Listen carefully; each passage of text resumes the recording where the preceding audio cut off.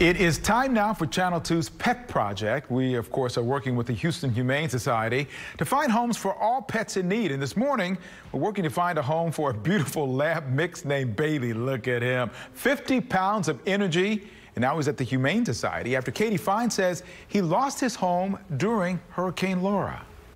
Hey, everyone. I am here with Bailey. Bailey is a one-year-old lab mix that actually came in as a hurricane survivor. He was displaced by the hurricane because his owner could no longer care for him because she had other things to worry about, as like finding herself housing, and so he ended up here with us. He is a huge lover. He's very high energy, as you can see, but he loves to play. He loves to snuggle. Now, Bailey's heartworm positive, but that can easily be treated at the Humane Society's low-cost clinic. Keep that in mind.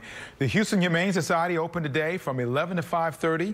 They're located at 14700 Alameda Road in Southwest Houston. And remember, you can see animals in need of a family in Houston by checking out our Adopt a Pet section on click2houston.com. All you do is look under Pets on the drop-down menu on the home page.